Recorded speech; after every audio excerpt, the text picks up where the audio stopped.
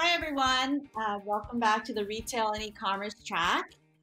For our next session, our next session is entitled 3D to benefit the brand and the consumer. And our speaker this morning is Ashley Crowder, the co-founder and CEO of VNTANA. She's going to talk about the creation, management, and distribution of 3D assets across the web, AR and VR, for both brands and consumers. Before we get started, just some quick housekeeping notes. We have Q&A available. We have some time after, a bit of time after Ashley's presentation, so feel free to text us your questions and we'll try to get to them. AWE would like to remind you to attend the Augie Awards May 29th at 11:50. And a reminder that this session is being recorded and will be available on. With that, hand it over to Ashley. Over to you.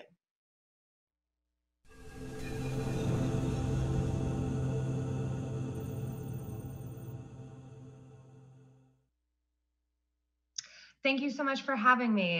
Yes, I am Ashley Crowder. I'm the co-founder and CEO of VNTANA. We help make it easy to create 3D models for AR, VR, and web. And I'm here today to help explain how you can utilize 3D today to help benefit brands and consumers. I want to start out with talking about a case study of Gary Vaynerchuk. He is a super successful entrepreneur who really fascinates me because he's built his huge business around arbitraging undervalued platforms. He started back in 1998. He grew his family's wine business from 5 million to 60 million by leveraging these undervalued platforms, starting with email and AdWords.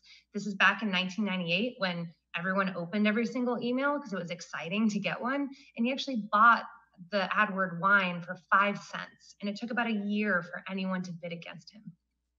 So this is such a great strategy for and especially during these times where we're looking to save money. Find these undervalued platforms that you can leverage to get more attention from your consumers.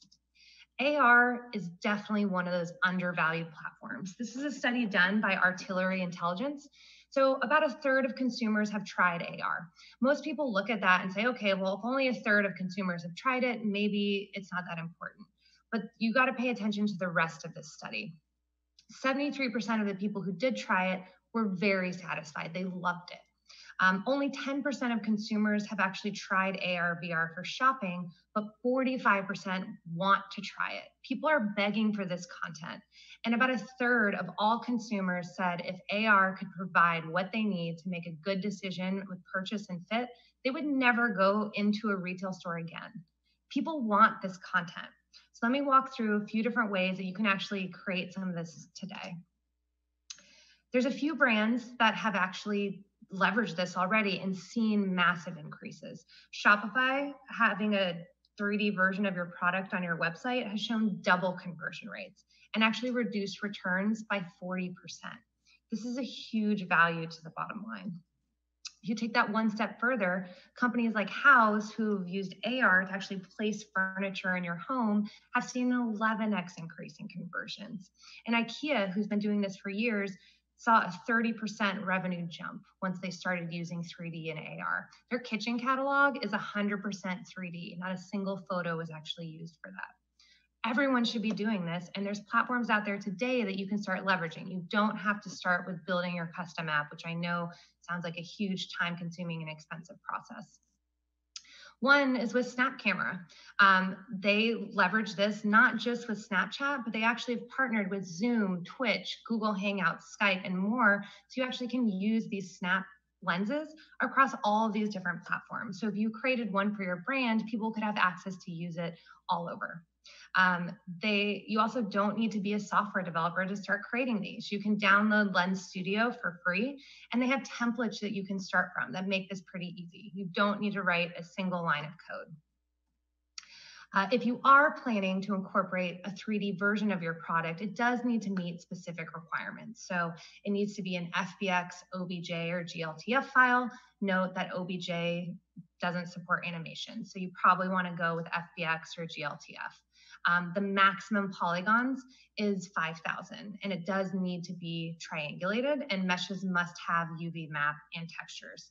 At VNTANA, we help create all of these types of 3D models so you can actually do all kinds of filters, like these great sunglasses. So this is using Snap Lens on Zoom and using our software to create this 3D file that was easy to drop in.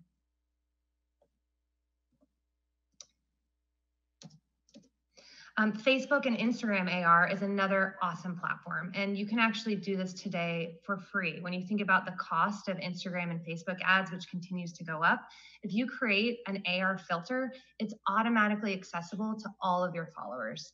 And then you can also use that to create a story that can get more followers because they would have to like your page in order to have access to the filter. So this is a great example that Coca-Cola created over the holiday season. We could actually have the bear in your home or a fun selfie, because people are still loving selfies. I don't think they're going away anytime soon. And all you need to do is link your Facebook and Instagram account. And this again can be a personal account or a business account. And something to note for Facebook and Instagram, about 1/3 of all stories watched are from businesses. So that's a huge audience right there. And these are all stats pre-quarantine. 67% of Instagram users are 18 to 29. So if you're a brand and you're targeting that group, again, this is a great platform for you. 50% of people say they discover new products on Instagram, and I'm one of them. When I'm procrastinating, that is how I shop. And there's 200 million plus Instagrammers who visit at least one business profile daily. And there's been an 80% increase in time spent watching video on Instagram. And again, this is all pre-COVID. The Future Party came out with an interesting study that post-COVID, people are coping with Instagram stories. The number of views jumped by 21% week over week in the middle of March. So people are wanting this content. And if you can create a fun, interactive filter for people to play with at home, you're going to get more followers and more shares. This is also really easy to do. So you can download Spark AR for free. Again, it's very, very similar to the Snap Studio Lens. They have all these built-in templates. You don't have to write a single line of code to start using this today. If you do want to import a 3D version of your own product, it must meet Facebook and Instagram's requirements. So they can take FBX, GLTF, and OBJ along with a few others. FBX and GLTF are probably the most standard, though as you're seeing, there is no standard for 3D right now. Your textures need to meet a certain size. It has to be under 50,000 polygons, so this can be bigger than Snap. However, the total filter size is really recommended to be under 2 megabytes. So this is all things to be conscious of as you're looking at how to insert your product into these types of AR filters. Google Swirl is another amazing platform that people have not taken advantage of yet. You can actually advertise in 3D on Google today. Imagine how much more that would stand out than the million of pages of just text that pop up. You can actually purchase a 3D asset in Google's Poly or use it to edit your 3D model. Or again, you can actually drop in a 3D version of your own product. Because let's be honest, New Balance wants New Balance's shoe. They don't want a random 3D shoe, right? And so if you're doing this, Google Swirl actually has probably the most specific 3D requirements of all the different platforms. So again, GLTF, all of us are pushing for this to be more of the standard, but we can also accept OBJ and FBX. Their polygon count recommendation is 12,000, but there's no official max. However, they have all these other restrictions for texture type, texture size, materials have to be PBR. The total asset size does need to be under 2 megabytes. You can only have a single UV set per mesh, and there is a bones per vertex limit of 4 and more. So it is a little difficult to kind of squeeze your 3D asset into this Google requirement. It will take some work from a 3D artist or a VNTANA. That's really what we're trying to get rid of the need of. And of course, Unity. Everyone at this conference knows and loves Unity. They're one of the world's #1 game engines.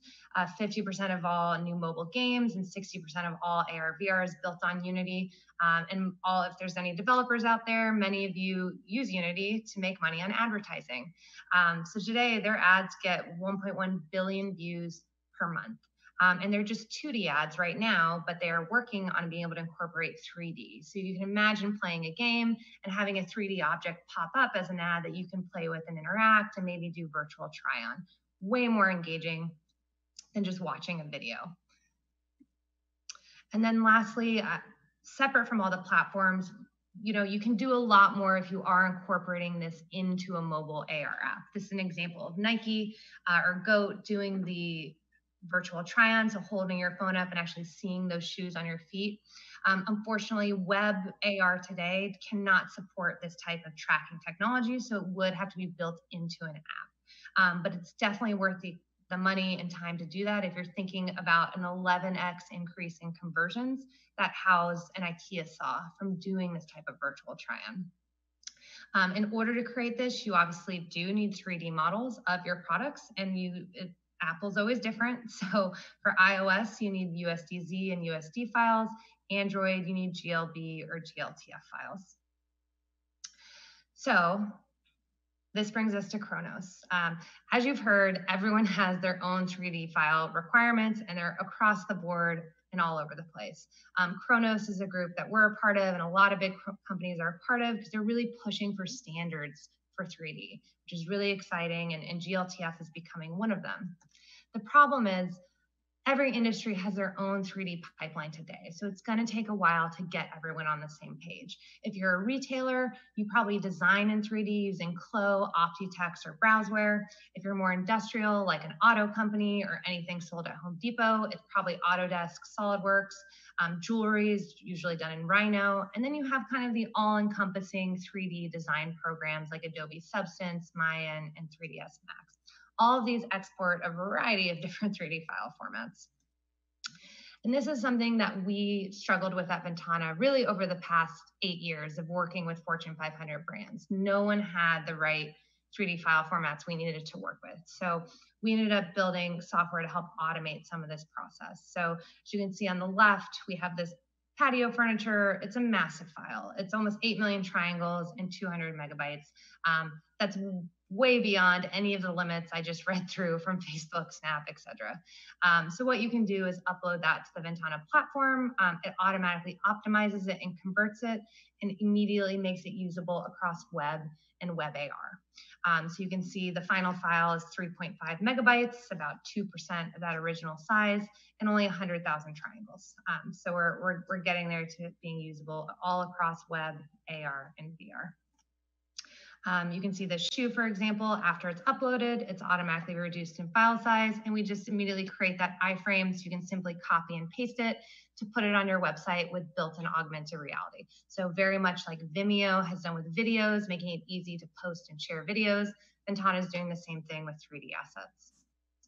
And we're starting to create presets because, again, every single platform has their own requirements, which is just would cost weeks of 3D artist time and money to be able to recreate exactly what's needed for each. We're trying to help automate this and get rid of that pain and manual work for all these platforms to really make it easy for people to take advantage of this. And it's all centralized in a cloud 3D content management system. We like to say the Marie Kondo of 3D, because before we had this system for ourselves, we had assets saved in Dropbox and Google Drive, and it was a mess. So having them all centralized on the cloud with an API that you can pull from just really helps global teams work faster and easier. And what I want to leave you with is making sure that you have a cohesive 3D strategy, because those are the companies that are going to win.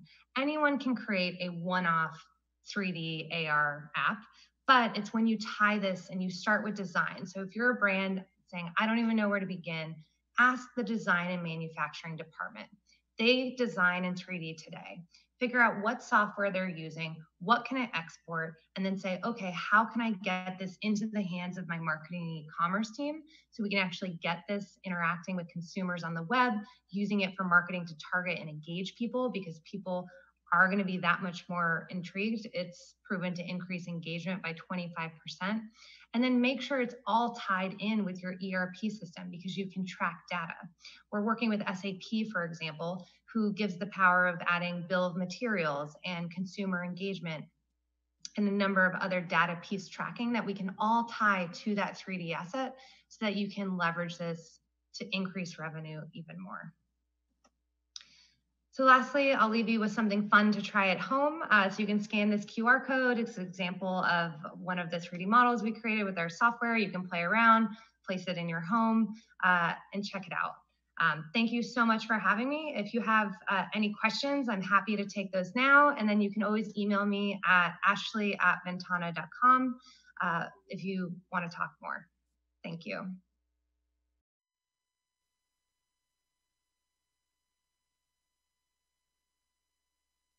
Informative.